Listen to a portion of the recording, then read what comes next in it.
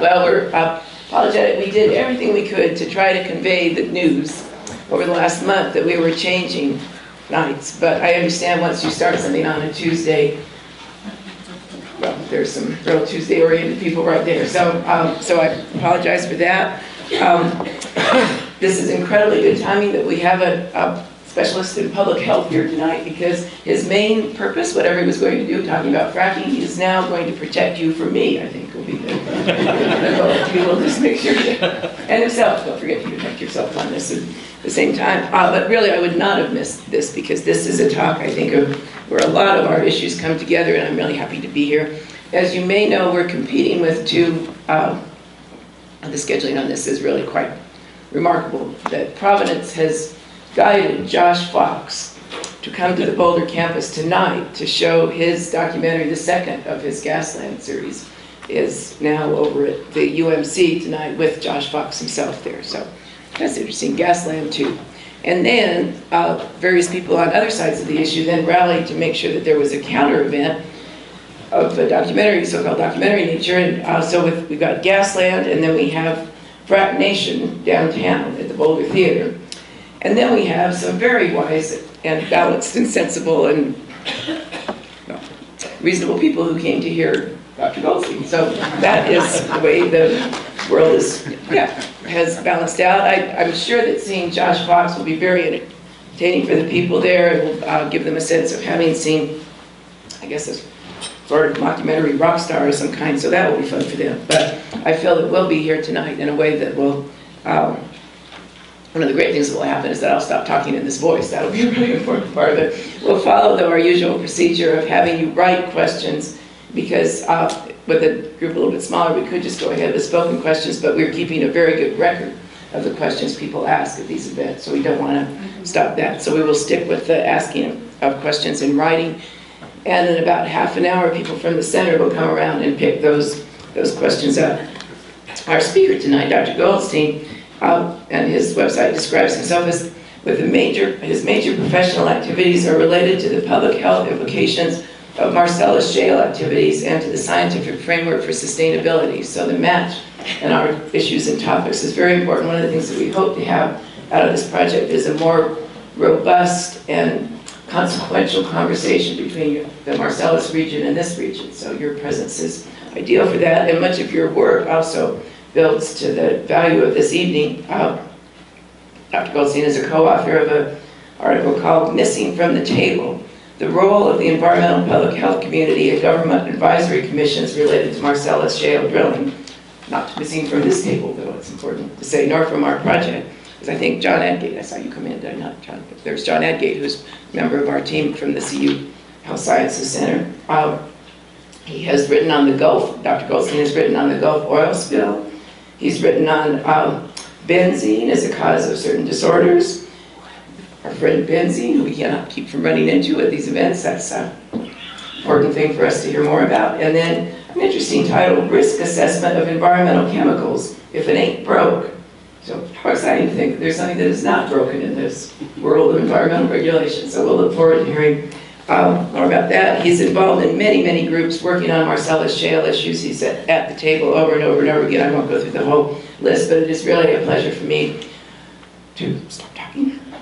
It's been getting worse in the course of the day, and if there's any blessing in this, I probably will lose my voice entirely tomorrow, which will be a benefit to Western America. So my last remark here, my last remark seems really sad to say, but it's a very happy remark. Ladies and gentlemen, join me in welcoming Dr. Goldstein.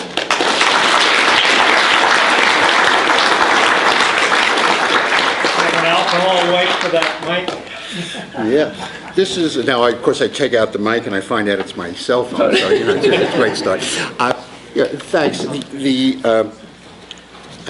You know, this is such an interesting issue. It is an issue that is challenging. It is, to me, the essence of the kind of challenges we're facing when we talk about sustainability or we talk about any of these broader issues. Sometimes people talk about wicked issues. And, I like to think of where we've been in the environment, and I want you to believe everything I say, but the first thing I'm sure you won't believe because I look so young, but I started in environmental stuff and Division of Air Pollution 47 years ago, before EPA was formed. And I've been involved in it ever since. But what I think we've seen through these decades has been a situation in which our first phase has been, let's clean up this obviously dirty air. Bill Ruckelshaus, who was the first head of EPA, liked to talk about the reason EPA was formed is because the people in Denver wanted to see their mountains and the people in Los Angeles wanted to see each other. And you know, the Cuyahoga River went on fire, and we had all these obvious issues. And we went through what you might call command and control as to how to regulate these.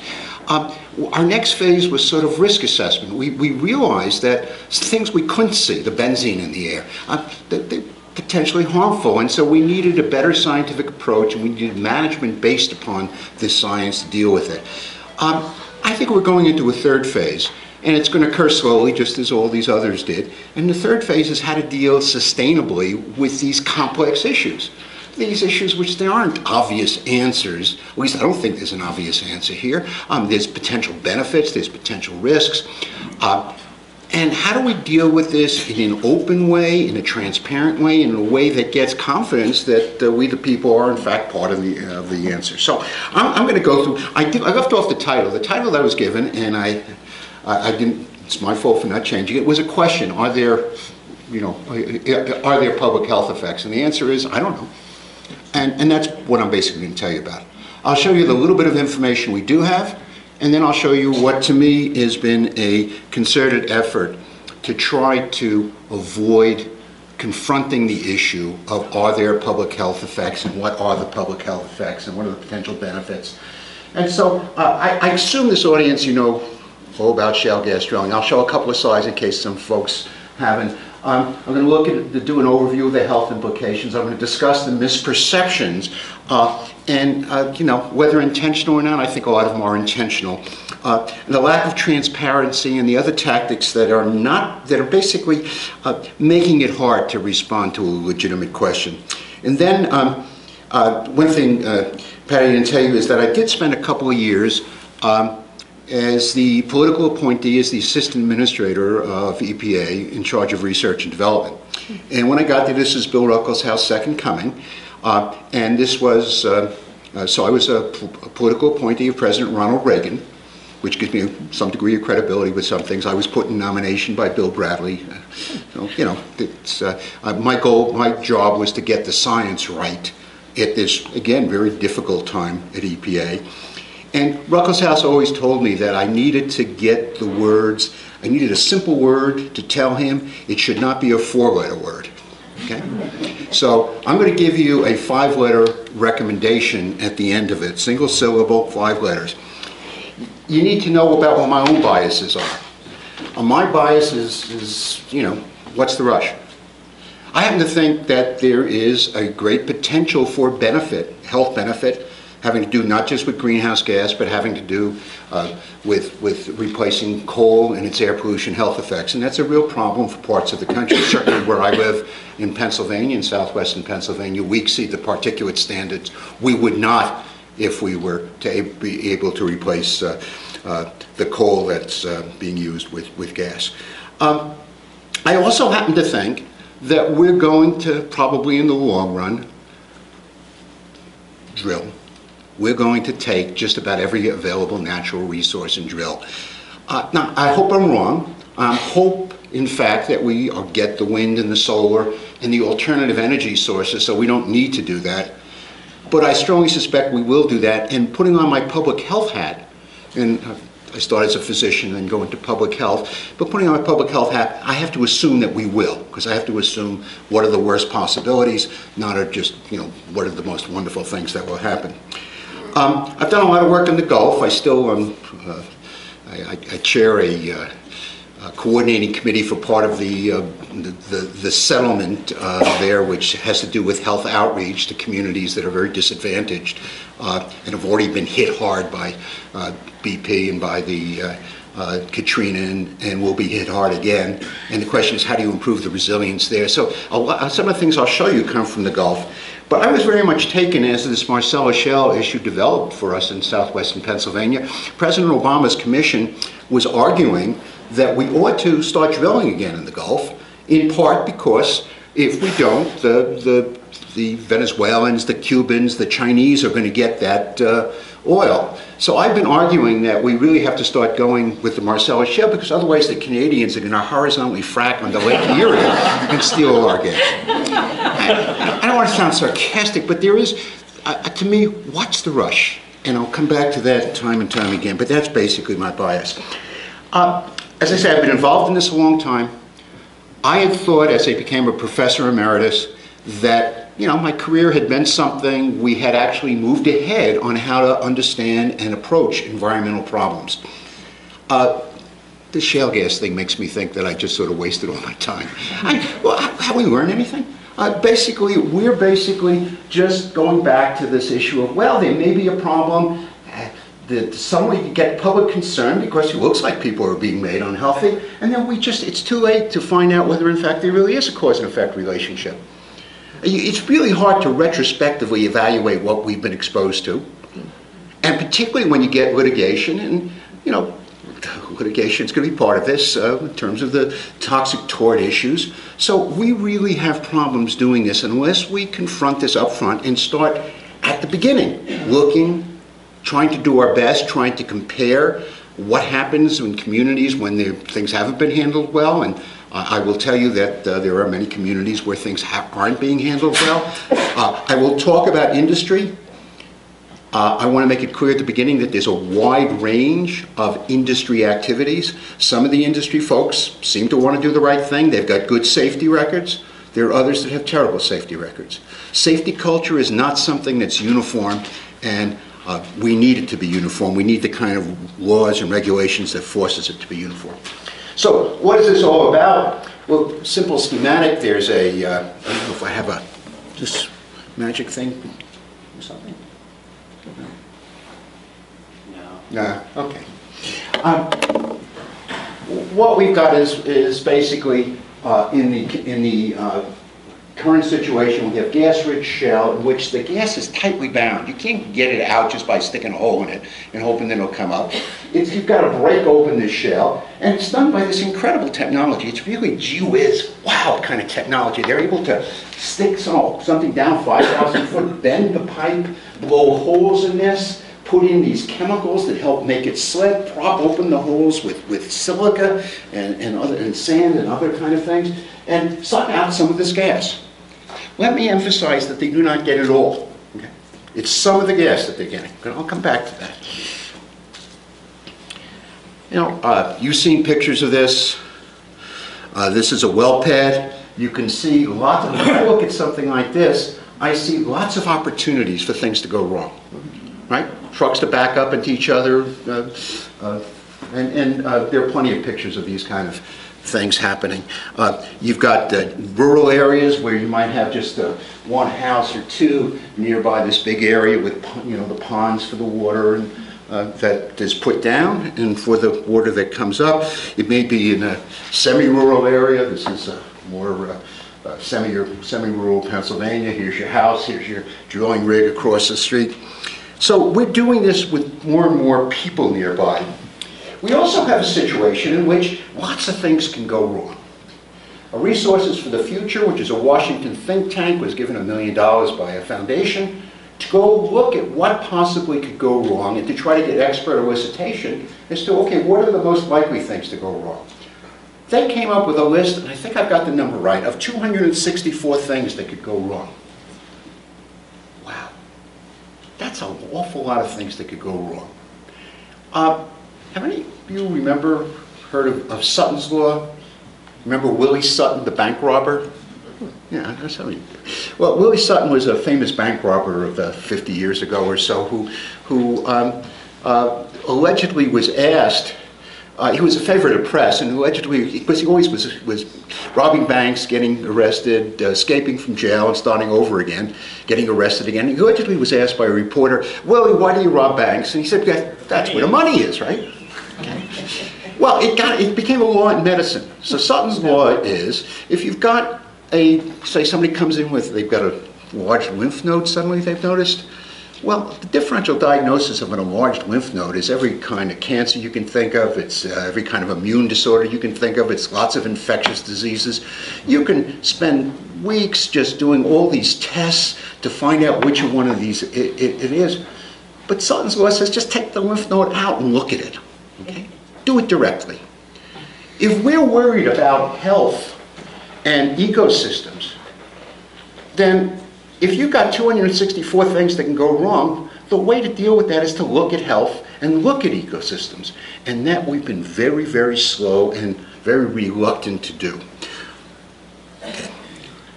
You all know about the hydrofracking agents.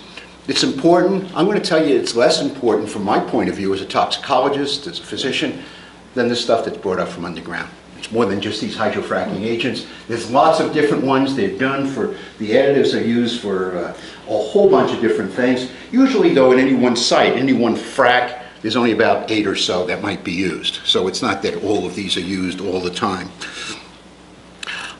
You can, you know, here's Halliburton's fracking fluids as a picture on a site.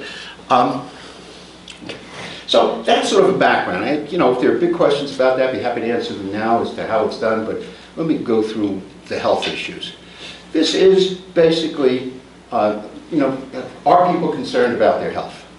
So what we did is we just analyzed the 2 minutes that people were allowed to testify in front of President Obama's Advisory Commission when they had a hearing in Washington, Pennsylvania, and we looked at the 59 people who testified against. We had a transcript, and we basically went through and looked at why they were concerning. You know, environmental concerns had it, okay?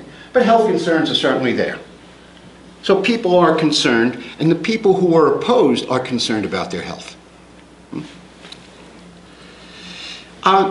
So what happened? You know, here are language of executive orders that we looked at that were of 3 committees that were established to look at the shale gas issue in 2011. One was President Obama's, Blueprint for America.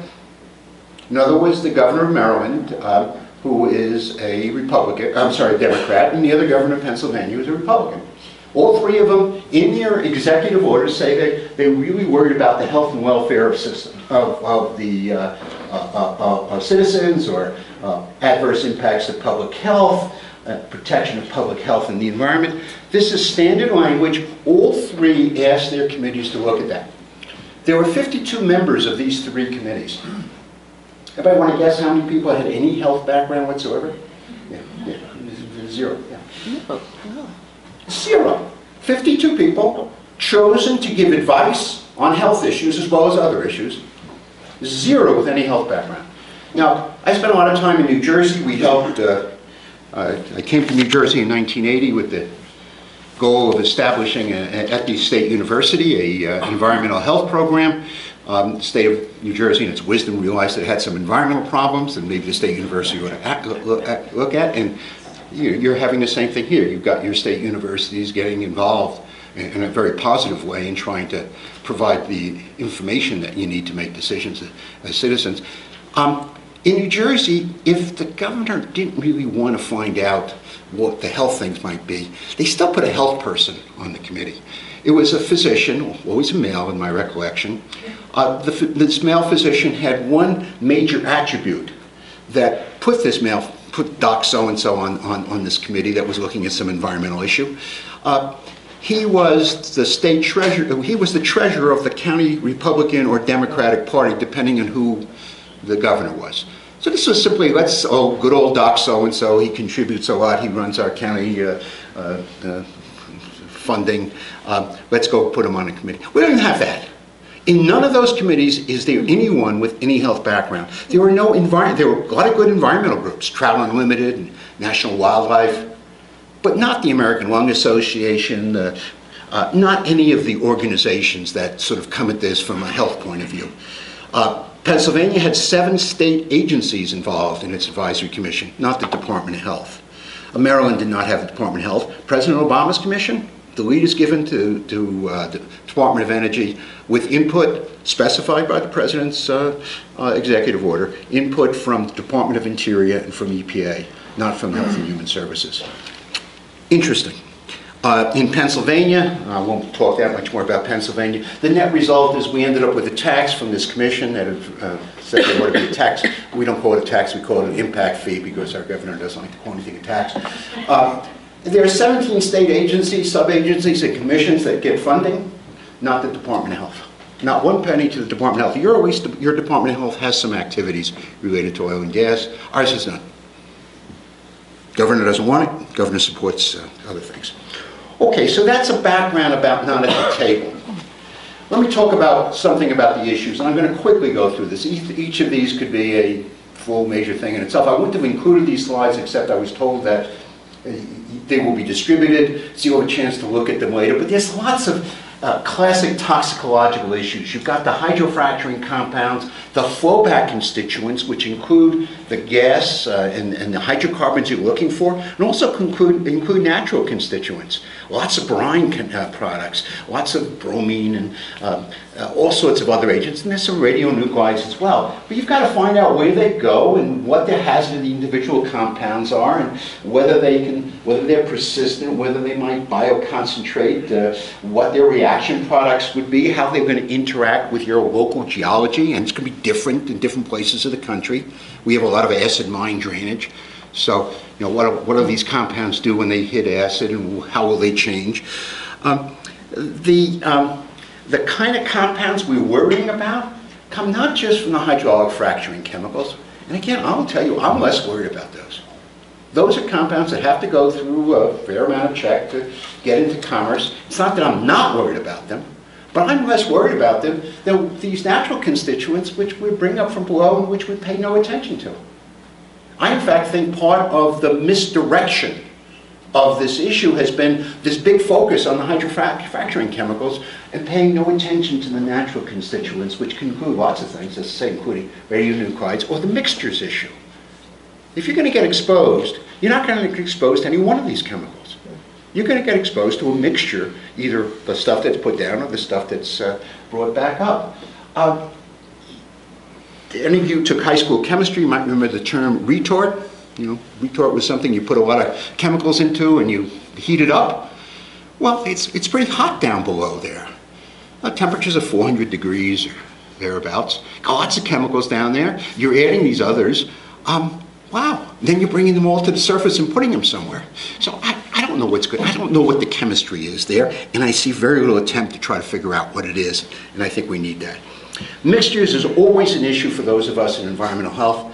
The last spur to trying to figure out, to try to understand and predict what mixtures might do to us was the Superfund issues. I mean, here were these hazardous waste sites where lots of different chemicals were dumped. They were getting into groundwater. People were being exposed to a mixture that made no sense.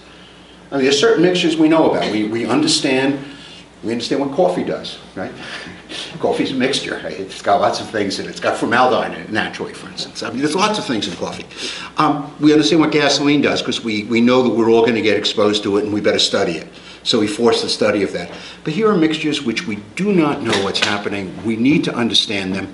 There are great improvements happening in toxicology. We have molecular toxicological approaches. We're entering the 21st century of better ways to test chemicals and to try to understand and predict what they might do. We need to apply that now to these mixture issues because it really is a potential issue.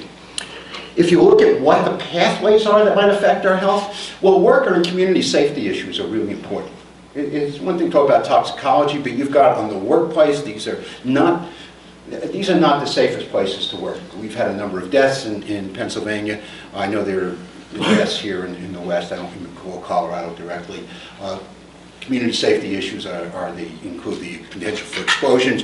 You've got worker exposure, you've got community exposure to the air toxics. In Pennsylvania, we have an issue, which I'm told is also an issue here. We have an issue that with ozone. We almost exceed the ozone standard in lots of parts of our state. The ozone standard will be should be made more stringent in the very near future, because the data showing that ozone leads to increased mortality is now becoming, I think, much firmer than it was before. And so our processes to basically set standards should make that standard more stringent. We're pretty close to exceeding that. The amount of air pollution, of ozone precursors that come from the kind of activities that we're seeing with the Marcellus Shale, and you're seeing here, are substantial. Now let me step back from that to be sure. Ozone is not something that is made directly by the activity. Ozone is something that is the action of sunlight on oxides of nitrogen and on hydrocarbons that come from a variety of different sources. If you've got a major plant that's going to go in, petrochemical plant or something like that, you're going to look very closely to be sure that that single plant with its emissions does not really impact on the potential for ozone downwind. And the ozone can occur hundreds of miles downwind. But what if you've got a small facility that by itself does not exceed the kind of levels that we start worrying about for ozone?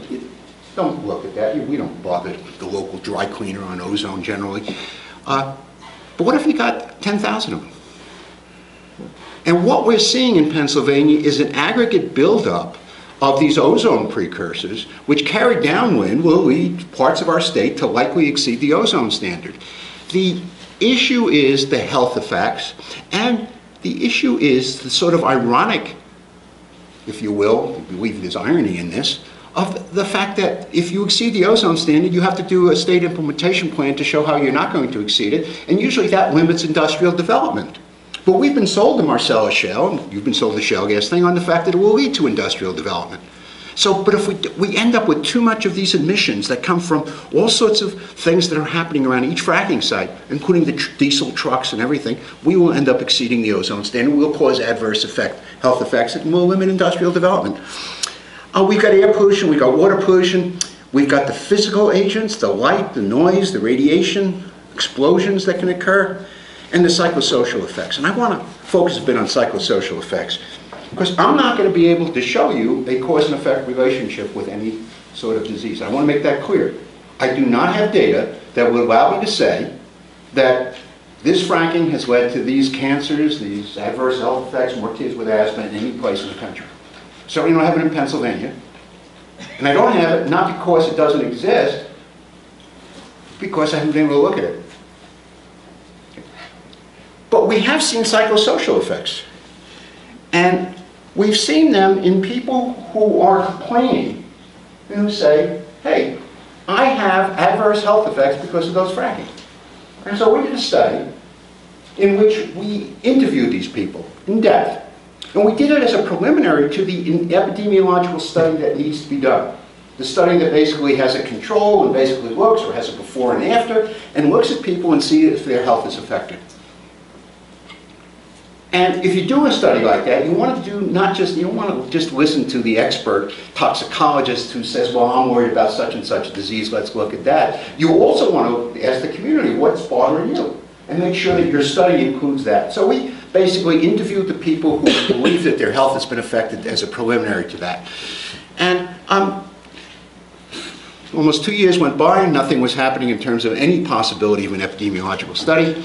And industry started telling us that, well, you know, people are complaining, but those complaints will go away when we stop fracking. They won't see the trucks going back and forth and all the noise and whatnot, and, you know, it'll go away. So we said, well, all right, let's look at these people who we interviewed a couple of years ago to see if, in fact, they're still complaining. And as far as they were concerned, they had as many health effects or more. They still had all these different, variety of different symptoms, and I won't bother you with the details of the symptoms. Nothing different that's not been seen here in Colorado by certain groups, not been seen elsewhere in the country. But again, I don't know if there's cause and effect relationship. But what happened was that we also did a social science kind of analytical approach to the transcripts from these hour and a half long interviews where people were mostly just free talking. We didn't give them a list of symptoms and say, do you have this or that, check it off. We didn't do anything more than just start people off and talking and let them tell us what they thought the problems were. And when you looked at what social scientists call stressors, what's bothering you? Well, here's a list of what people were saying. This is 33 people. This is the percentage of people who basically, the highest amount is denied or provided false information. Corruption, concerns, complaints ignored. Nobody's answering the telephone, being taken advantage of. You get down to the sixth one there, and it's 45% of the people are concerned about the noise. It's really noisy if you've ever lived near any of these.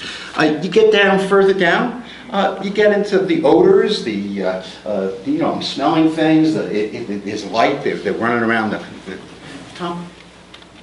What are bothering those people who are sure their health has been affected are basically the lack of transparency and the lack of trust. These are things that can be corrected, should be corrected, are not being corrected, and they need to be corrected. So I will pursue that a bit. What I did is I don't know, it jumped right through your work, John.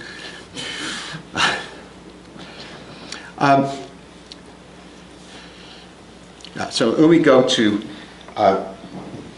say I was thinking of the old expression, coals to Newcastle, which some of you may remember.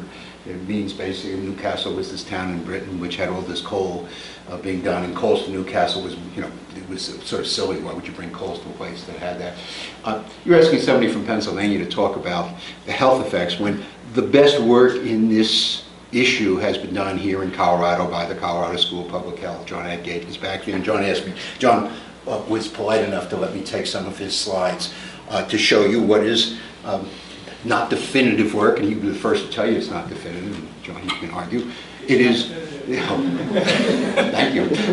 He was my student, so I'm biased. But what we have here is a situation in which there are so few published, peer-reviewed studies of high quality that have been done, and this is one of them. Basically, what John did was to go and measure what the pollutants were during the fracking. He looked at samples, 24 samples from near the well pad, and then samples from far enough away, and he basically used standard risk assessment approaches, and found that there was a relationship with a variety of subclinic effects, and was able to go and the summary is that residents living near well completion activities potentially exposed to substantial level of air toxics. The estimated cancer risk and the chronic non-cancer hazard indices are greater for the residents living nearer than further away. Standard, good work. I don't think you can, I've seen lots of quarrels with this, but I haven't seen anybody quarrel with the science. I would have seen people quarreling with, he should have said that it's, instead of it's highly significant, he should have said it and only said it was moderately significant, or things like that. The key issue is these are measurements, they're real measurements, they're near and far, and they show risk. Now, the risks aren't that great. The benzene risk, for instance, which is pushing the cancer risk, a lot of us have higher benzene risks just by having houses with attached garages. I mean, the indoor air pollution benzene levels will sometimes be higher than this. So we're not dealing with an issue where we say, oh my goodness, we got to shut this down automatically because of the benzene levels, but we are dealing with an issue where undoubtedly there's higher risk, and it's one shot on what should have been extensive air monitoring done on all of these things. A lot of good discussion by John and his colleagues. Lisa McKenzie is the first author on this, about the limited data and the fact that we can't really use the data to say how far is far enough away from these sites. It's going to differ depending upon your air monitoring, your natural air sheds, and a whole bunch of other things. So the conclusions that he's drawn are short-term exposures are potentially in the range of health concern, and prevention strategies should be aimed at minimizing exposures.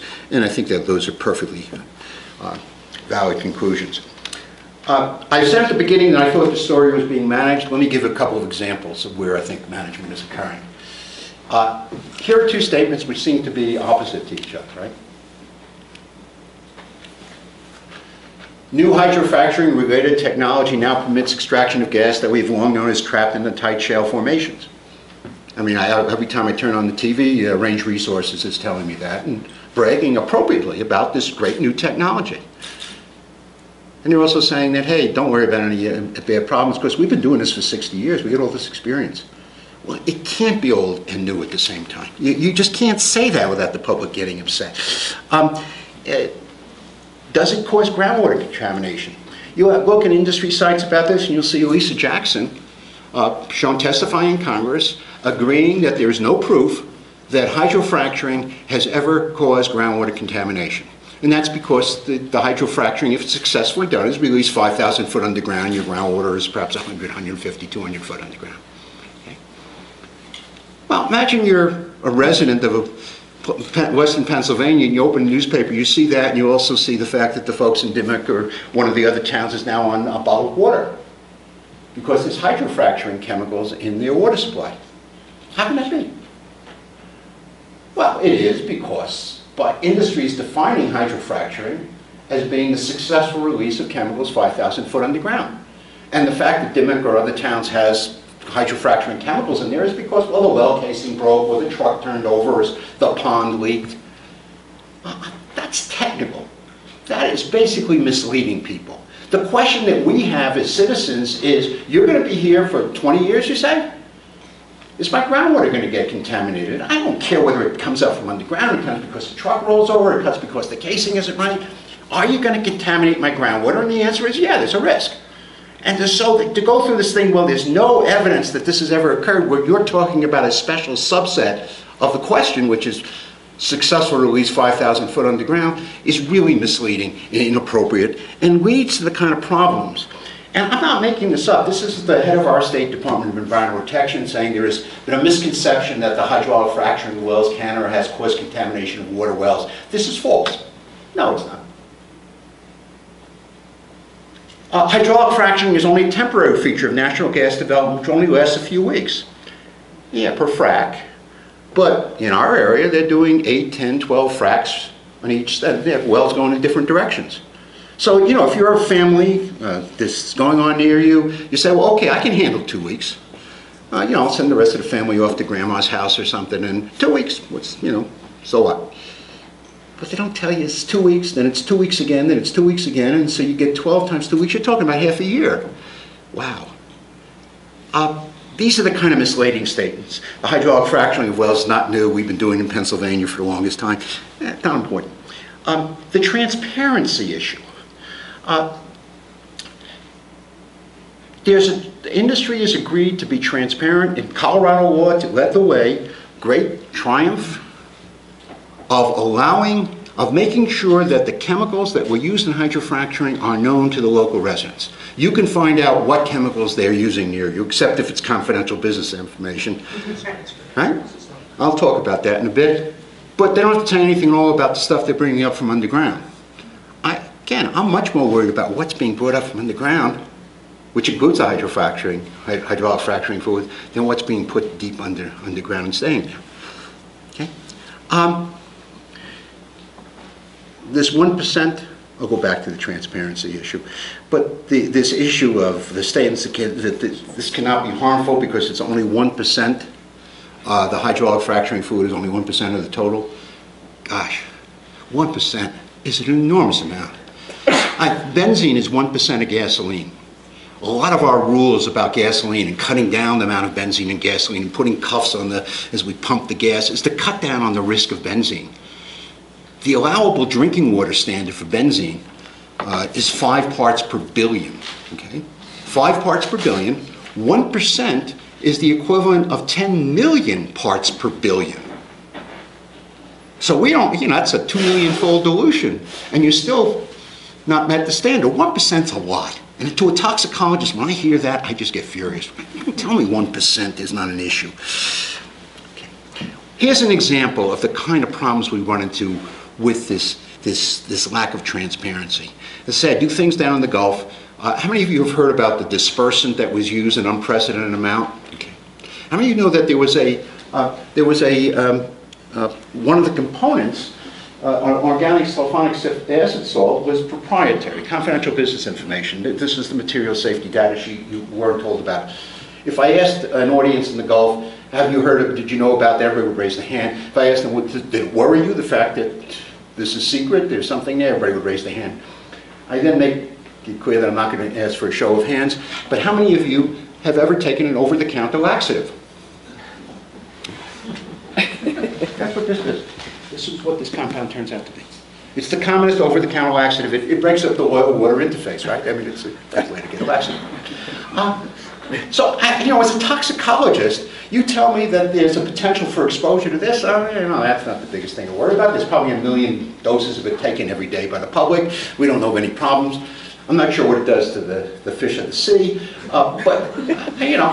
So why are you not telling us about this? Your competitors know what it is, and if they don't, it'll cost them $10 worth of analytical equipment to find out. Why are you keeping this secret? Why are you adding to the stress of this overstressed Gulf community, which has already got Katrina and now the Deepwater Horizon? They're out of work, they've got all these problems, and you're stressing them out further by claiming that you got to keep this secret? And I think that's part of the transparency issue. I think that there's almost no reason whatsoever for most of these things that they say are confidential business information. Let me go into what Colorado started. We copied in Pennsylvania. It was exactly the confidential business information. I think this is a failure of environmental organizations to some extent. At the table when this was discussed, there were a lot of better environmental organizations. They really don't understand health and medicine and really should have had some of the health and medicine folks in there. If I'm a physician and I think, there's a kid there's a family, one of the kids is just not doing well. And they live right next to this creek where there's lots of hydrofracturing going on. And, we've all had kids, maybe went through this ourselves, in which, the kid's got lots of headaches, not doing well in school, cranky, whatever it is. And you worry, gee, I wonder if there's something going on with the kid's always playing in the creek. I wonder if it's something to do with that hydrofracturing. And you go to the doc. And the doc says, well, I'll get the list of the chemicals. And looks at it and says, oh, there's a confidential one there. I better get that information too. Okay? Well, doc then goes to his lawyer because he's got to sign this form. And if the lawyer knows anything, the lawyer should say, well, if you sign this form, you can be sued for the total value of this confidential secret. And Halliburton claims that their secrets are worth $200 million. And by the way, Doc, your malpractice doesn't cover this.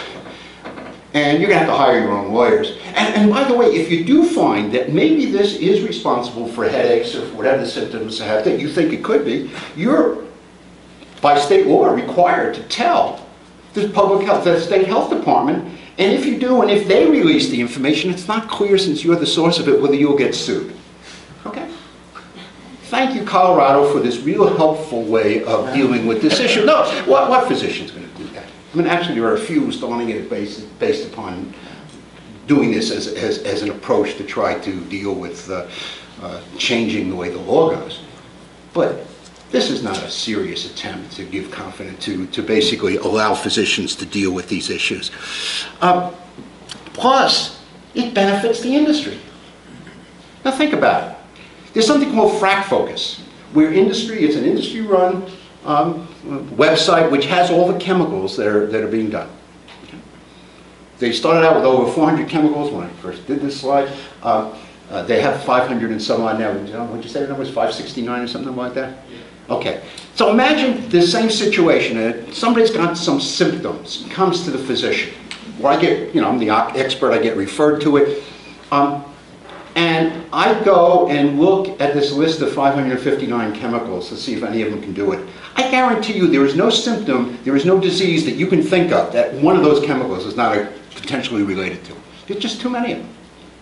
If you, on the other hand, come to me and say, well, here's somebody that got symptoms and they got some illness, and here are 6 chemicals that they might have been exposed to, I could legitimately say, well, we know something about those chemicals, and don't worry, whatever is causing this, you'd better evaluate it because it's not coming from those chemicals. So it's in the industry's best interest to be able to say, hey, we'll just tell you about the 6 because then they can, they can cut down on the likelihood that people are going to think it's their fault. So let's not try to celebrate that. And then we get this, what I call environmental recidivism. This is the language in Pennsylvania. I'm told it's after Colorado. I tried to find the language later today, and I couldn't confirm this, but I'm pretty sure this is also in Colorado. Right after the thing on confidential business information, there's this language that says, notwithstanding any other provision of this chapter, We don't have to tell you anything about stuff that were not intentionally added, that occur incidentally, unintentionally present in trace amounts, incidental result of a chemical reaction, or constituents of naturally occurring materials. That's bringing us back 50 years.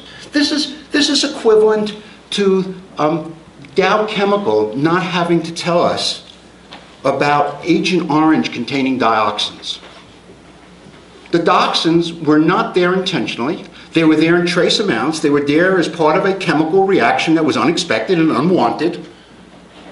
This is equivalent to saying that wallboard manufacturer with the phosphorus and the gypsum doesn't have to tell us about the naturally occurring radioactivity in there. They happen to have a lot of it because, after all, it's naturally occurring. No, this is wrong. You don't do this. You don't basically say, in your law, you guys got to buy, you don't have to tell us about these chemicals. And remember, this is what you're bringing up from underground and you're having to put somewhere. Okay. One of the problems we have is where are the data coming from that are starting to appear. The exposure and ecological effect studies are underway with cooperating industry, and more power to them. But there's the issue of the safety culture. And we try to make a distinction between accident and incident in public health. This is an accident. This is the comment about to hit the Deepwater Horizon. Right? This is, I've got graduate students who can do these kind of things for me. This is not an accident. This is an incident. This is fully preventable. And what we see over and over again is a wide range of safety culture in these companies. Here's some a study we did. We just took the state of Pennsylvania's website, looking at the violations. We took the companies. We found 36 companies that had 10 or more shale wells. And we just looked at how many violations they had per company, per well. And there's a half dozen companies, and if you want, it's on something called Frack Tracker. It's got lots of good information. It's got the names of the companies. I've taken the names out because, to me, the issue isn't the name so much as the wide range that we see it. There's a half dozen companies here which have never had a violation. There's another half dozen at the other end which have, twice as many violations as they have wells. Until we control that, we're in problem. And if we're going to get our data as to what is being released into the air or into the water, only from these cooperative companies, because I guarantee you these companies aren't cooperating, that data is really suspect. It's the, industry has it right when they say that it's unfair that they get blacklisted because of the actions of bad actors. Again, those of us who have been involved in safety cultures for industry in this kind of area, if you would have told me that this oil platform was a fire and 11 people died in the Gulf of Mexico and said, guess which company, I would have guessed BP. They were notoriously bad in terms of safety culture. Okay. They're a big company. So one of the things we're hearing is, well, the big companies are now taking over, and this is going to happen. It's going to be good things will happen because the big companies are taking over. We need real rigorous oversight. We need an acceptance of only zero in terms of the safety issues that we're dealing with here. And again, go back to 260, whatever that number is, of potential things that can go wrong. We need more than just simply a checklist approach. We need an overall safety culture approach. I mentioned this about the psychosocial impacts. You go into the literature, no surprise, you will find documentation after documentation that the people, that if you don't trust the source of information, you will perceive the risk as being higher. It's been found with the nuclear industry, it's been found with GMOs, it's been, you just name it. Trust is a very large part of your perception of how dangerous it is to you and your family. We need to work on this issue because we can do things about these transparency issues. We can do things about answering the phone when people complain. We can be responsive. If we basically say, no, it's impossible for any problem to occur, that's not going to happen. So I'm going to tell you that there's 4 certainties. I'm going to tell you that there's surprises. I mean, this is really, it's a rapidly moving technology. There's always surprises. I've had the fun I've been talking about this since I started getting involved in it, and I've been given credit for having predicted the earthquakes in Ohio, which is where we were shipping our thing. No, I didn't predict the earthquakes in Ohio, I just predicted there'd be surprises. It's nice to get every once in a while be told that you predicted something that worked out. This is going to happen. There will be clusters. And by clusters, what we mean is that there is suddenly, gosh, you notice that there's a bunch of kids in our community who have leukemia, or autism, or adults who have pancreatic cancer, and it seems to be a bunch together. Now, most of the time we evaluate these. I mean, this is an important part of what we do in environmental health, and most of the time we find that there's no real cause and effect relationship. It's statistical variability. It's as if I asked you all to start flipping coins, and you know, there's enough people in the room, you'll get 10 heads in a row pretty quickly, just in the stream of things. But when this occurs now in all these different communities, you can bet that at least one of these things, somebody's going to point and say, you know, we didn't have these kids with autism until they put up those damn regs. And what will happen then is, what, there'll be media attention, there'll be lawsuits, the state health department will be called in to try to make some sense out of it, and it's too late at that point. There won't be any comparison group to basically make sense out of these things, because there's no other place that's been studied. We need to have the mechanisms to deal with this, or we're going to have all these problems, psychosocial disruption, and we'll have less pollution over time. I mean, the industry is getting better and better at what they're doing. They don't want their casings to blow. They buy the hydrofracking chemicals, so they'd like to use less of it and recycle it. They sell us what they bring up from below, so they'd rather not have the methane go out, they'd rather sell it. They'd rather not have the benzene be released because they can sell it. That's going to happen. This won't happen. This is, I just looked at Colorado to see when William was coming here to talk. This is an article in Bloomberg News saying Colorado proposes fracking regulations. Colorado, where hydraulic fracturing has helped push oil production to the highest level, is considering legislation to rein in the practice, drawing threats from drillers who say they will flee the state if the restrictions become law. Nonsense. Yeah, temporarily they may go in and out. But the gas is there. If it, I start with a belief, and somebody may disagree with me, that we're going to drill it. And if you start with that as a belief that we're going to drill it, then they're not going away. They're going to drill it. And in the long run, it would be better if they did wait. What's the rush? When we, as toxicologists, look at the development of a new drug. So there's a disease out there, there's a drug that could cure that disease, it's being developed. We go through a whole series of tests to be sure it isn't toxic, that it really works. It is a tragic thing to be the last person who would die because that drug was not quite approved in time for you to be able to be cured by it. But once that drug is approved, we got it. It's there, it's part of our armamentarium. What we have here instead is something which is available to us for 20 years, 30 years, 10 years, different numbers out there. Let's say it's 20 years. What's the difference between starting at year 3 and going to year 23 as opposed to starting at year 0 and going to year 20? And I could come up with differences. It's certainly a problem if I've got a lease and I'm a drilling company and I've got to drill within 5 years, but that's their problem. That's not our problem as a society. Why is it that we're in such a rush to do this so quickly?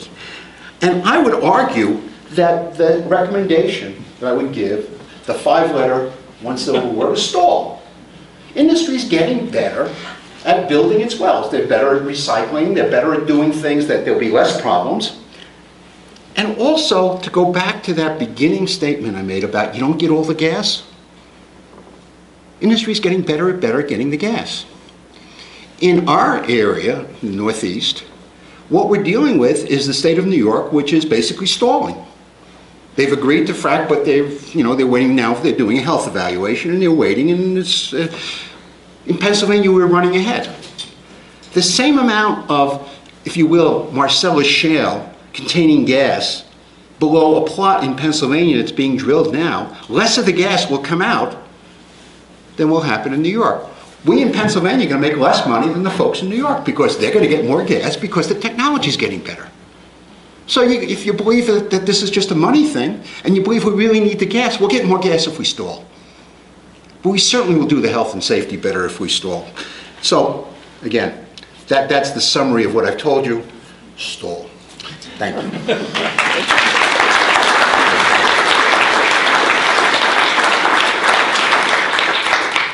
So some of you, I think, are just starting to write on your questions, so there will be people walking around to get, okay.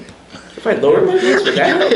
I was going to ask you whether me to listen to you. I don't know, I was very tempted to ask you for, I do have Sudafed here. Should I take it, doctor? Could you recommend it? Would it make for a better opinion? I don't know. I think it's better. I'm not licensed to practice in the state of Colorado. My wife, the lawyer, is sitting there saying, no, you dare answer that question. Okay, well, thank you. I'm trying to go drug-free, but I'll whisper all these to you. discussions of chemicals are kind of creating a thirst here for. Okay, so I don't have too many here yet, but I can get us started. That seems to make me worse to smell it. Okay, so I have. Do you want me to read it? I'm going to do it. Okay. Okay. It's about 10 sessions, 11 sessions, and I have done this, so I'm going to keep it up here. Okay, so I'm going to ask a couple of questions first about, well, really several about studies. Do you believe that peer review is being ignored by health risk professionals, and is the process transparent and robust? So is there something going on? Which will... It's an interesting question. The issue of peer review is a fascinating one. We believe strongly in peer review. We serve on a lot of National Academy of Sciences committees. We extensive peer review. Anything that the publication that I mentioned that John published, or the studies that I showed you of our own, have all gone through peer review. But peer review is not our golden point. I mean, I've, as a reviewer, basically sent a note off to an editor saying, you know, I think this is probably wrong, but I'm not sure why, and it's so important, you really got to publish it. Because if it is right, it's so meaningful. Our golden standard is replication. Peer review is just the first level through. So what we really want is replication. If John finds something in Colorado and I find it in Pennsylvania, that's the kind of replication we want. It's not the same people, you know, coming up with the same thing. That's where we are in science, which means we need multiple studies, which means we're always running into problems with the management folks who want nice, clean, only one person does it, and we don't want duplication of effort. We need duplication of effort. The other aspect of this, though, which I wonder if this is where the question is going, has to do with, there's a push now in Congress by the Tea Party to basically say EPA's review processes are flawed because people who are funded by EPA are allowed to be on review committees for EPA science. Now, you're not allowed to be on a review committee if it's your own studies or if it's a study directly related to your own stuff, but you are if it's a different study, or you're still an expert in the area. And so there's a bill in Congress from the House Space Science and Technology Committee, or Science, Space and Technology Committee, which basically says it's okay for as many industry people as you want on there, as long as there isn't their own industry being reviewed. But anybody who's ever been funded by EPA to do science is not allowed to be on a peer review committee. That's bizarre and is completely antithetical to what we would normally want to do. We've worked very hard through the years, and I started in the Reagan administration, to make sure we have peer review of everything that EPA goes through. That's science. And the big push, as far as I'm concerned, is to make sure the economic analyses are as rigorously peer reviewed as, if you will, the laboratory science and the atmospheric science kind of work that EPA does. But there's excellent peer review at EPA, and I'm very frightened of this attempt in Congress to try to dictate what Congress thinks ought to be the peer review process. I'm going to take a, this is great, my voice is back here, and I want to just take a word here. I don't know how that happened. I think just the mention that your wife has done it for me here, just knowing that someone could help me. But I want to push just a little bit further, because professions do have operating assumptions, and they do hold to those. And when I was a girl, we all had to read Thomas Kuhn's Structure of Scientific Revolutions, because there is a conventional wisdom that a profession adopts. Do you see any of that in the appraisal of public health studies and in this? For sure. I mean, this is all the things that we do are being subject to peer review. Let me do it this way. Let me describe a situation at the University of Pittsburgh. when I was dean, we set up a Center for Healthy Environments and Communities.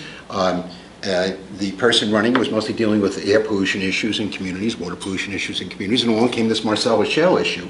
And he got really upset about it and basically started saying that this was a public health emergency. And I was not involved in it at the time, and I basically pulled him aside. No, it's not a public health emergency. The public health emergency is the dam's about to break. But this is a public health issue that we need to get involved in. He was so excited and so concerned about this that he went out very publicly with these statements and never published anything in the peer-reviewed literature. It was very easy to basically say, you're an advocate, and lose the value of a university, which is to go through peer review, to do it the hard way, to get the information out. Now, ethically, if in fact in public health we see that there's an emergency and people aren't responding, we ought to get out and advocate. But in this situation, which there certainly exists with fracking, that there are a lot of effective advocates out there. I mean, Josh Fox is out here. I mean, you know, how more effective can you be than that?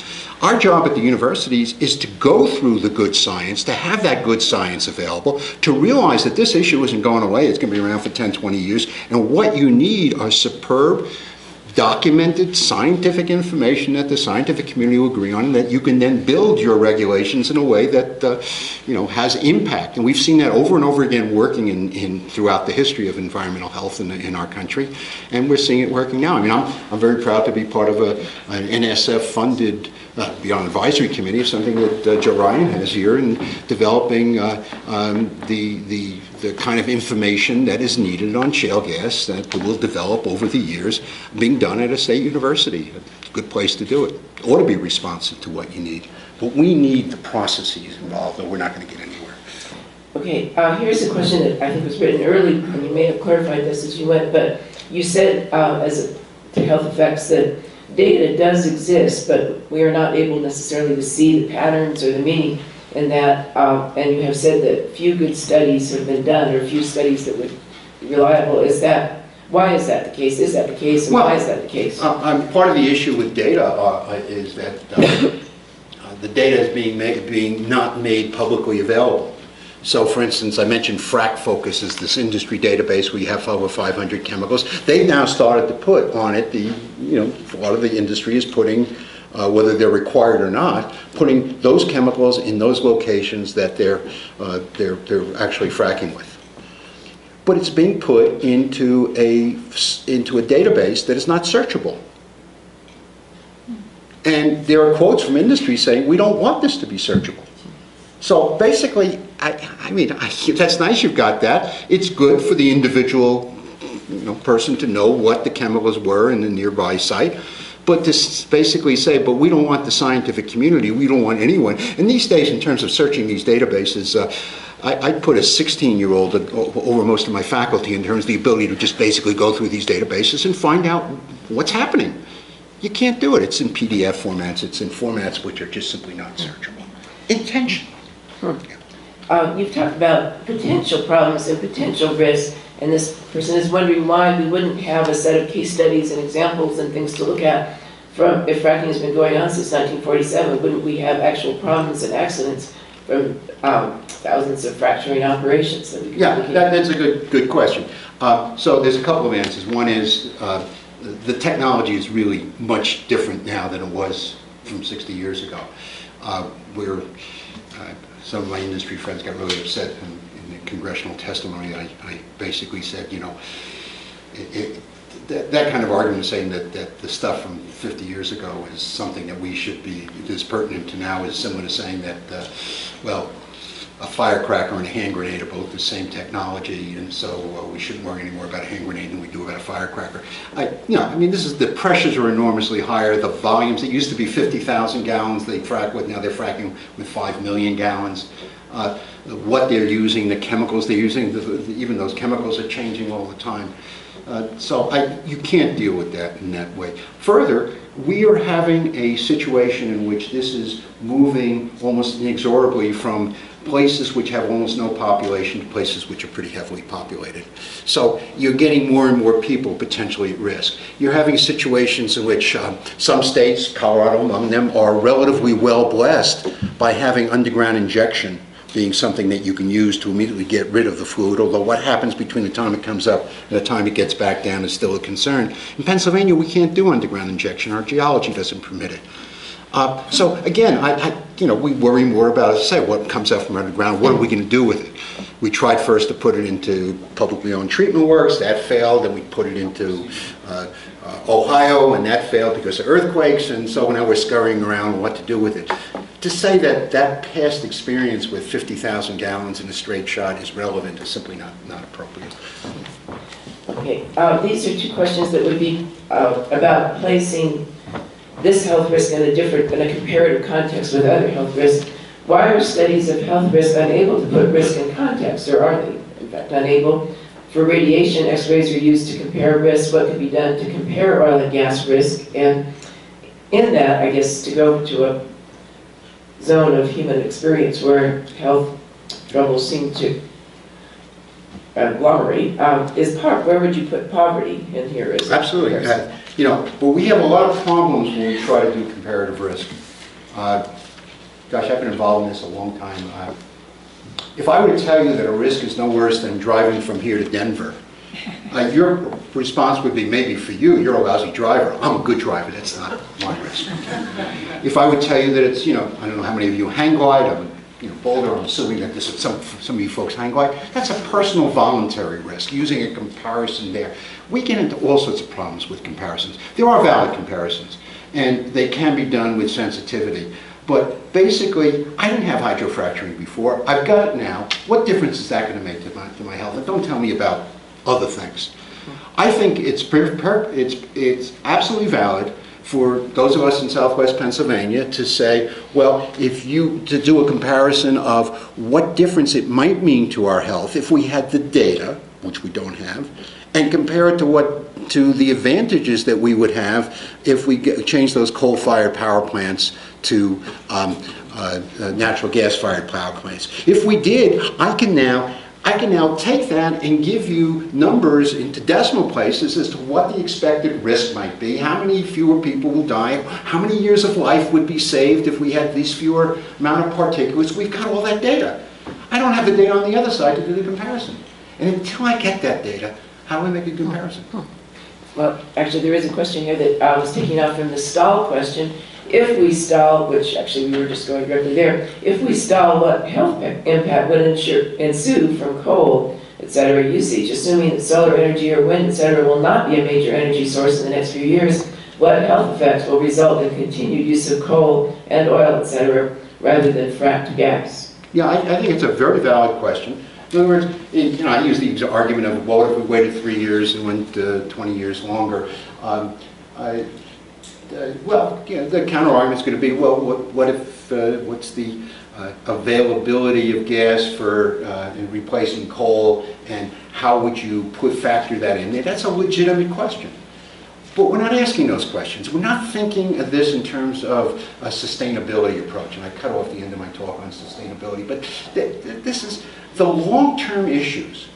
What do we mean by sustainability? How do we get ourselves to be in a sustainable state in terms of our environment, in terms of our energy use, in terms of public health, in terms of the ecosystems that we depend upon and love so much? How do we get this all together? And we're simply not thinking that through. We're just reacting, and we're going to make some money, and let's go in there, and anybody who's opposed to it is just simply getting in the way of curing all these wonderful things. We need a comprehensive approach, and we're not getting it. This, interestingly, reverses the risk issue and how we would define risk to how we would define safe. So fracking opponents often demand that widespread fracking stop until it is proven safe. From a public health perspective, what could this mean in practice, since the certainty of no harm ever is impossible? Is it a reasonable demand to have things proven safe, and if so, how would we implement that demand? Yeah, there's something called the precautionary principle. I understand it's something that Boulder has considered and looked at, which basically says the burden of proof of safety is on those who are going to make money or who are advocating something. For public health, you never think in terms of safety in terms of an absolute. One of the problems we have in toxicology is we talk about safety factors when we mean protective factors. But you need the information to be able to make the trade-offs. And if you don't have the information to be able to consider what we mean by safe, then you just simply can't do it. I mean, we have all sorts of de minimis risk. The benzene levels that will cause a risk of 1 in 100 million are risks that we don't, you know, we could argue whether we mean safety is 0 or we'd accept 1 in 100 million as de minimis, to use a legal term. That's an argument which I'm not going to get into. From my point of view, 1 in 100 million is a perfectly safe thing. I'm not. So I think that's sort of not a reasonable argument to get into. A couple of things about transport from lower from the depths. Extremely toxic substances, such as they have. It's partly me being in the humanities, and it's partly handwriting. Glutathione. Glutaraldehyde, probably. There you are. Okay. Yeah. Even if they put a mile deep or utilized a mile deep safely and successfully, do they have, and then there's a fill in the blank, percentage chance of ending up in gas and water over centuries or decades? Yeah, I don't think glutaraldehyde will be over centuries. It's too reactive. But that's the problem with it. It is reactive. And some of these chemicals that they're using are pretty reactive. They can be used safely. We use them safely all the time in a variety of processes. Glutaraldehyde is, if I look at that list, is among the chemicals I'd least like to be exposed to. And I will tell you, by the way, that most toxicological evaluation of glutaraldehyde, which has been thoroughly tested, comes out pretty negative. It surprises me because I look at that structure and worry about it. Could you discuss the radioactive materials which may be delivered to the surface as well as fracked? Yeah. These shale are ancient seabeds. They've got all the brine and they've got a lot of naturally occurring radioactivity. The radioactivity levels are not that high when you start, but there are all sorts of ways of doing what we call technically enhanced naturally occurring radiation. So I'm mostly worried about the workers. You have, say, fine particles down there that will come up. They tend to have some radioactivity in them, not much compared to background. But if the blade of some turbine that's bringing this stuff up gets coated with them, and some workers got to pull them off and cake, as this cake, that's pretty hot stuff. In the oil and gas industry, that's been an issue that's been known for years, and you all know about the Halliburton loophole for the Clean Water Act, where the industry's out. There's also a buy. They don't have to do the kind of things that we'd have to do in a hospital if there was that much radiation around. They're exempt from it. The radiation, other part of the radiation issue is what might it do to you and I, and there's a number of scenarios that concern people. The one that probably gets the most substance is one that says, well, every time you're burning natural gas in your home, say to cook something, there's a little bit of radon in there. It doesn't, of course, burn. It will get into the home and it contributes to the radon levels within the home. Right now, the Northeast, which is where most of the data comes from, or most of the modeling of what might happen comes from. Right now, the Northeast and New York metropolitan area, for instance, gets natural gas from Louisiana. It's in the pipeline, perhaps, say, 12 days. The half-life of radon, I vaguely remember, is 3.5 days or something like that. So there's about 3 half-lives involved. Well, that's 1/8 the activity of the radon from what it started out to where it finally gets. So you've lost a lot of the radioactive punch. Now, if it came from Scranton to New York, it would presumably only be in a pipeline for 2 or 3 days. You'd end up with a much higher amount of radon. Somebody has modeled this, Phony Resnikov, look it up, and basically said there'll be literally thousands more lung cancer deaths due to radon in the New York metropolitan area if we're going to get our gas from Scranton. Industry has immediately opposed it, said it's wrong. But the basic issue, as far as I'm concerned, I don't know how much radon's coming out and getting into these pipelines. We just aren't given the data to speak of. So Resnikov's got a couple of pieces of data from a couple of times that it got measured. The industry's got some other ones that and they turn out to be lower. And again, it's one of these things which is a real issue, but I need data. How does the community force the industry to stall? Well, it's our usual processes of working through whatever political process. We have politicians are very good at stalling, as we all know. New York State has basically been stalling. I mean, they keep on finding reasons not to do this because there's tremendous political pressure put on the governor and the legislature. And if that political pressure wasn't there, they'd have started doing this by now. So you folks have a reputation for being a city that knows how to do activism. I give you recommendations how to do it. Here's where you should speak with complete frankness and not have any sensitivities about who's hosting you here. Is there adequate attention to public health in the CU fracking study, which would be us, here your host, but do not let that shape your response in any way? Who else could or should be involved? And we'll welcome any thoughts you have on. Well, I got an easy way to duck that. The committee, I first get to sit down and do the advisory process and look over their shoulder tomorrow. So ask me tomorrow night. Well, I will, as a matter of fact, I will. So I have a couple of questions I wanted to ask. I think they're on people's minds. Well, this one is on my mind. Isn't there a big difference between BP onshore and BP offshore in that company's work and reputation, or is that something that I picked up? BP is a fascinating company. Their CEO a number of years ago, before the CEO, the Lord... Tony Hayward. No, but Tony Hayward was the guy when... Oh, Lord, what's his name? Lord, what's his name? Yeah, Lord, what's his name? That guy. When he was CEO, he took the company and made it into an energy company and started wind programs and solar programs, not just oil, and was the darling of the environmentalists. Well, but those of us who were involved in health and safety kept saying, but he's blowing up his plants. I mean, the plants are blowing up. The people in Alaska, Alaska and Texas both. Yeah, and my wife spent many years in Alaska, and we had dinner with Tony Knowles, Commerce Secretary. Yeah, basically she made the point that of the 7 oil companies up there, BP was always the hardest to get to do the things that needed to be done to protect the environment. So, this isn't unusual. I mean, years ago I went to 7 different oil refineries at the behest of the benzene cracking company to see how they were handling the occupational health of it. And there was a wide variety of it. And there was no relationship between my respect for their central office and what was actually happening in the plants. I mean, some of them were getting that point of safety culture down to the local community, some were not.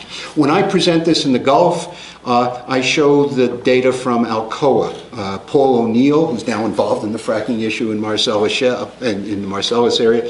Paul O'Neill is the former Secretary of Treasury and was at Alcoa. He's an engineer who believes there should be 0 effects. And when we trained occupational medicine residencies, one of the things I would tell them before they go off look for jobs is that you've got to ask the company what happens to the manager of a plant if they've got an OSHA violation. And if nothing happens, if no bonus is affected, then you don't want to work at that place. Well, O'Neill, if they had an OSHA violation at a plant, he fired the guy, period.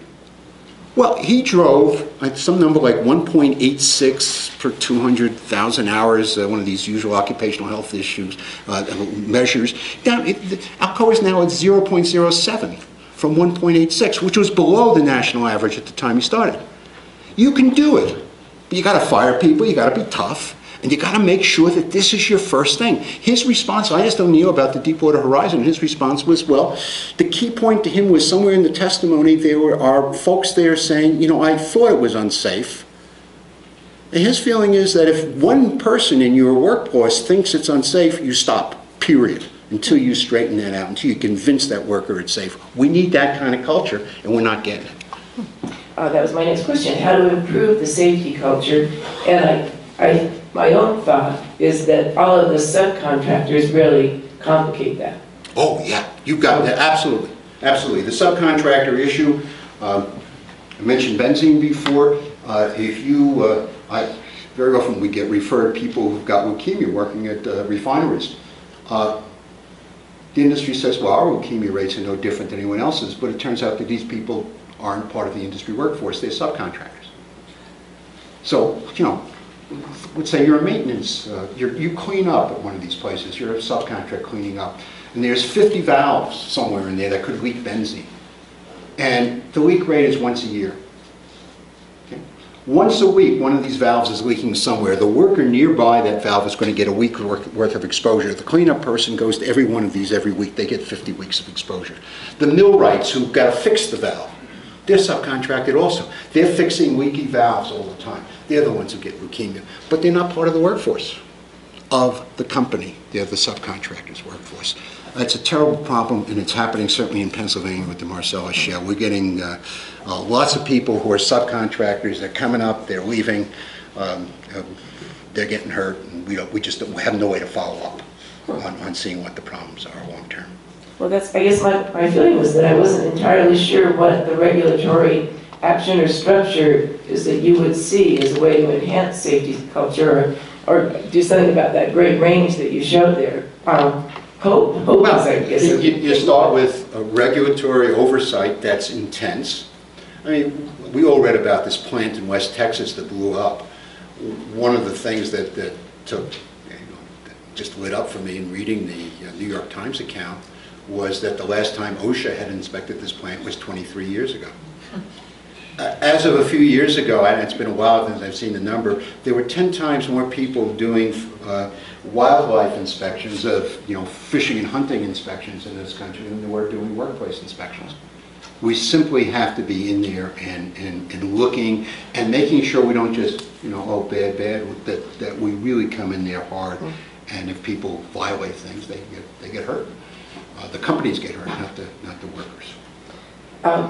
I have a couple of questions about stress, and one of them involves something that's come up in this series about whether having a growth in export of natural gas from the United States, how that adds to the stress if the resource is being produced for export to Japan, to another nation. How does that shape the psychosocial response to natural gas production? People are angry about that. There are people who are really, in Pennsylvania, really upset about, because they've been sold the idea this is natural gas independence, and now, we had a plant in Philadelphia that was supposed to be for importing liquefied natural gas, now it's being turned around to export it.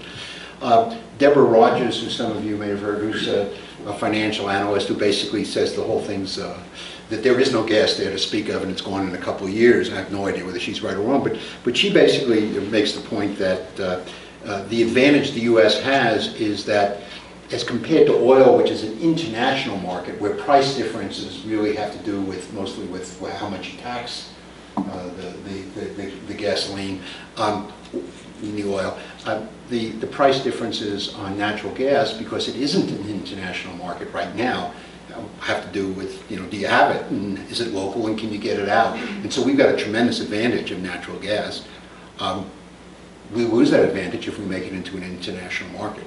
So that's not the stress issue as much as the issue of people who have been sold the idea that this is wonderful natural, this is our nation's independence, which to a large extent it is on this difficult issue. But then we're selling it elsewhere.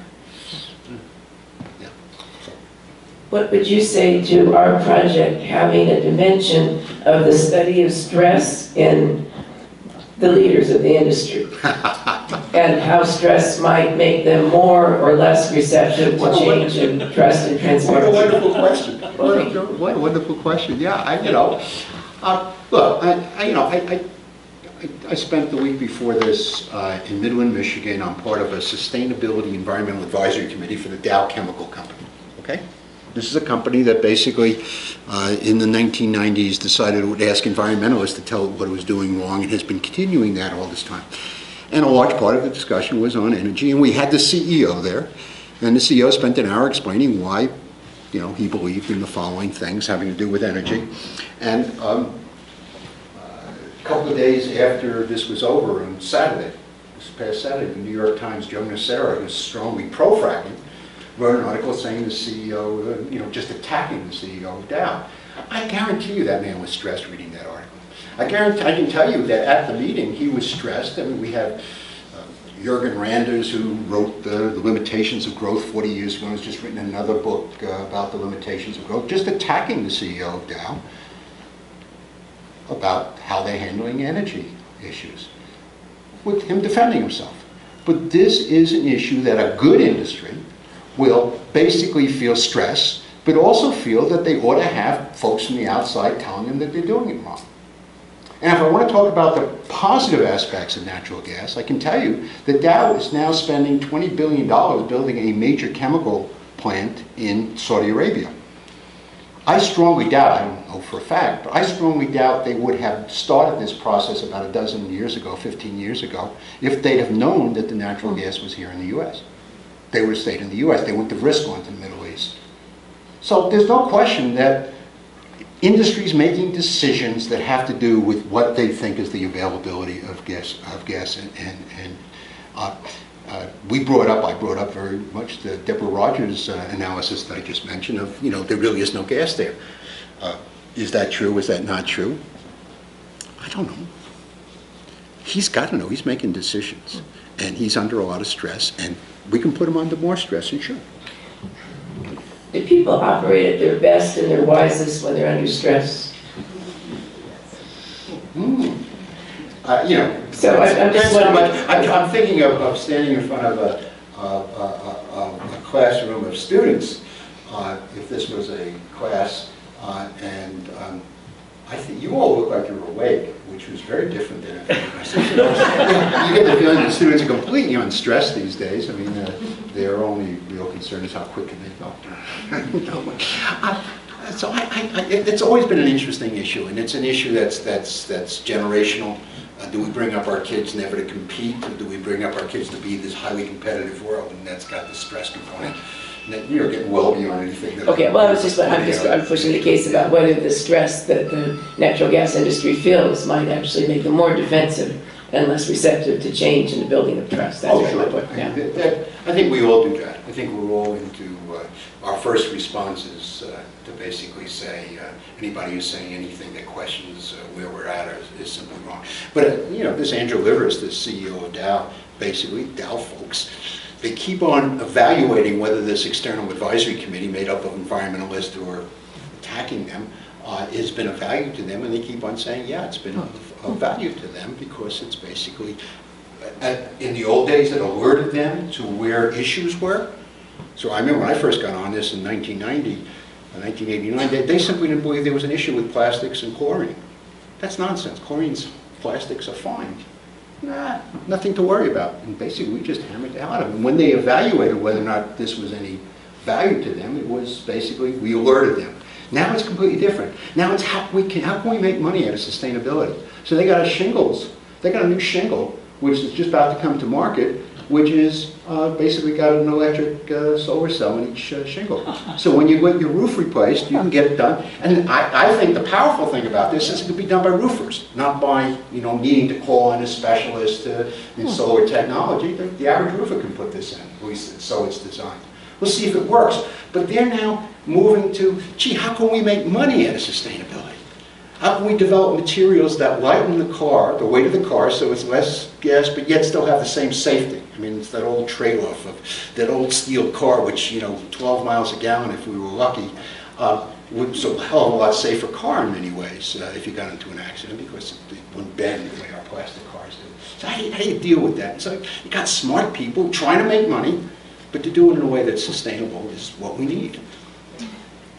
I should now try to inflict stress on you by asking whether you have any thoughts that you may have left yourself with a vulnerable flank for accusations of having become an advocate when you speak for Stalin in ways that might undermine some of your credibility. Yeah, I'm in this wonderful position of being a professor emeritus. So the University of Pittsburgh, which isn't a big political issue, I mean, our governor strongly supports fracking, and our governor cut all our state university budgets by 50% the first year he was in. He was only 30% his second year. And so there's an enormous battle going on to restore that, and, to make the governor feel less, and here's all this fracking going on, and I'm the perfect spokesman for the university, see. If I say things that the university likes, for instance today, or it's reported in the press, then they can take credit for me. but I'm Professor Emeritus. If they don't like what I said, it's, well, that's why we got rid of that turkey.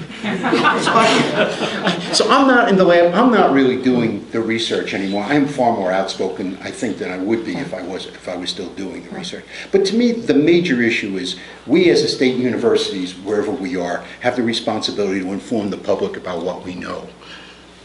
And if we can't find out the information, then we can't really give the information that's needed. That's the best statement for retirement I've ever heard. I can't wait for my lifestyle of the future there. Two last questions.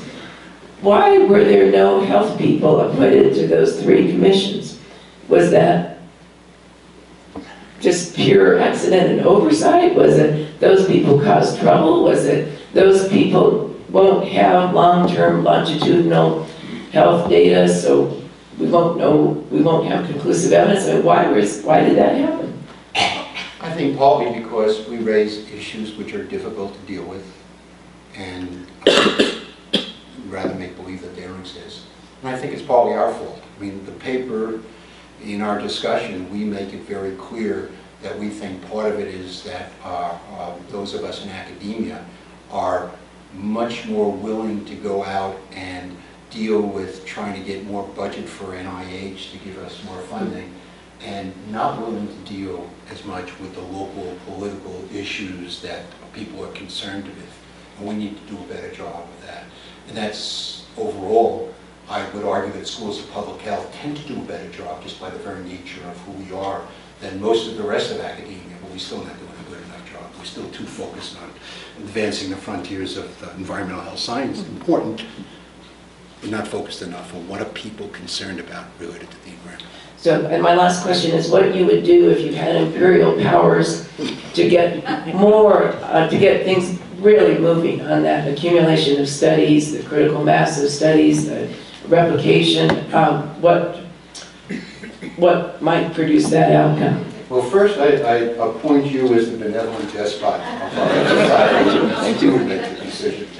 No, look, this isn't rocket science. This is just basically, every chance you get, you make sure the information is available. We have, for instance, a very big part of our state law, which I understand you don't have in Colorado, is that the law says that if anybody within a certain distance, and I forget what it is, of a fracking site, the groundwater has been well water contaminated, the presumption is it was caused by the fracking, unless you get a baseline, unless the company goes out and measures what the water is now to see if maybe it's something that would have been there anyhow. Like lots of old coal mining and whatnot things, and they could well be natural, if you will, contamination. Well, I can't access that data. That's a wonderful database that is going to allow us to understand groundwater, and it's useful well beyond the fracking issues. Why can't I access that data?